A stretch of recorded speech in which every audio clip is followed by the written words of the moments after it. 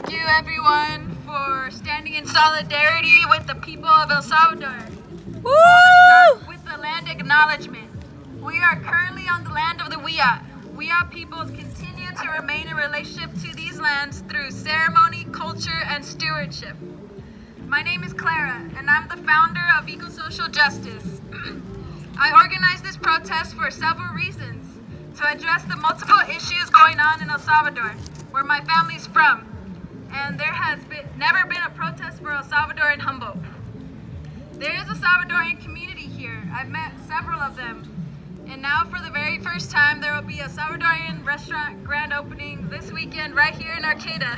Woo, pupusas! Woo!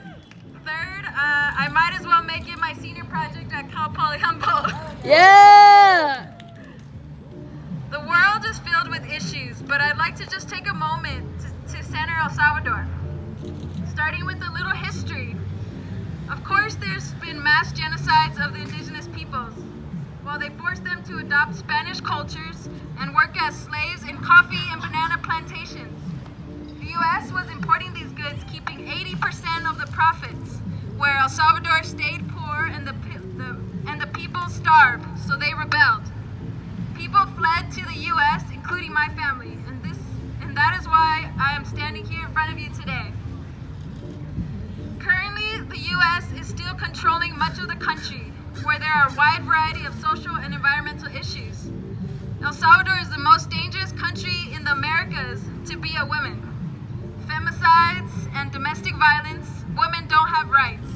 Abortion is illegal, and they imprison you if you have one, even if it's not the woman's fault that the baby didn't make it. Water is a big issue. There's drought for one, and the water isn't clean because companies like Coca-Cola are extracting it and leaving the rivers contaminated. The water is privatized, and only 40% of the country have access. Of course, it's those with money.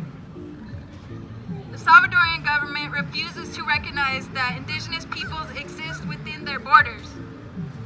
They are in violation of UNDRIP, the United Nations Declaration on the Rights of Indigenous People. According to this declaration, all indigenous peoples must be recognized and given access to clean water and safe living conditions. The LGBTQ community out there are endangered too, legally and socially. Only just recently there's been little advancements here and there, but not much, like governmental protection against discrimination, but who knows how efficient that is. The community is rising up, so it's up and coming. Being such a poor country, there is not much privilege to care about the environment. I will say though that they are making little attempts to improve it, from radio announcements, billboards, school education, and more. It's still an issue. Environmental justice for all. Woo!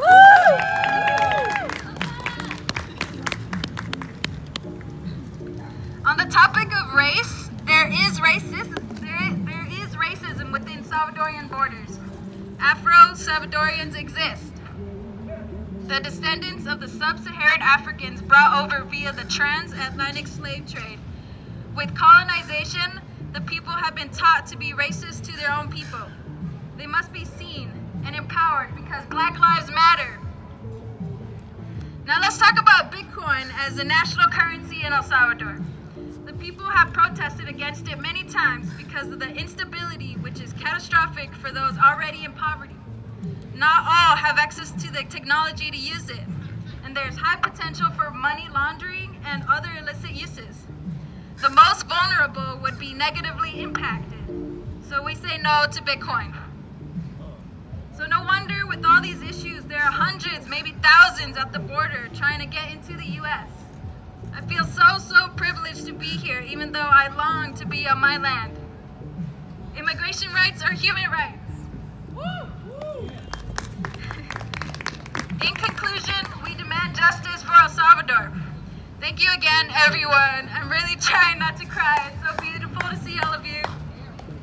Don't be shy to approach me at the table for anything at all.